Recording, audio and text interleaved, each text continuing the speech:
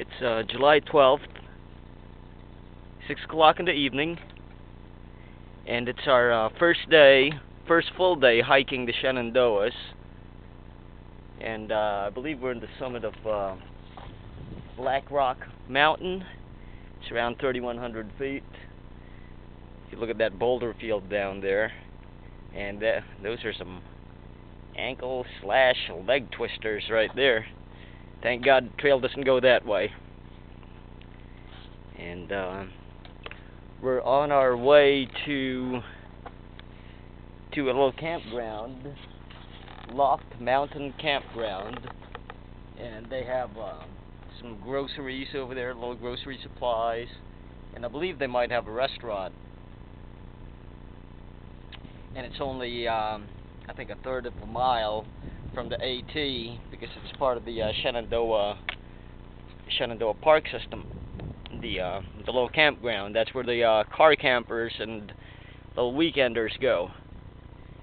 So it's sort of like a little town within a third of a mile of the AT, and how could we resist that? I mean, granted it's 6 o'clock and it's still a good 6 miles away, maybe 7 miles away to that particular spot called Loft Mountain Campground. So we'll probably won't roll in till around 8 o'clock in the evening. Hopefully they have a soda machine that we can get a soda at least.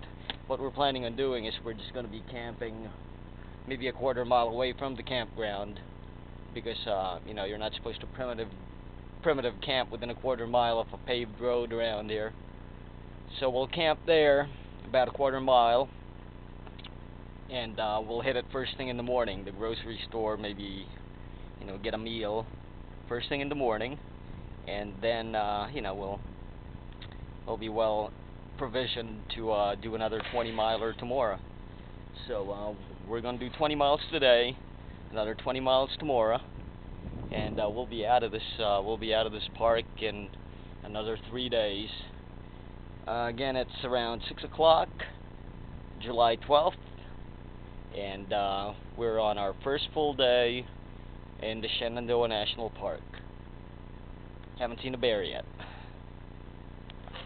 And I'll talk to you guys later.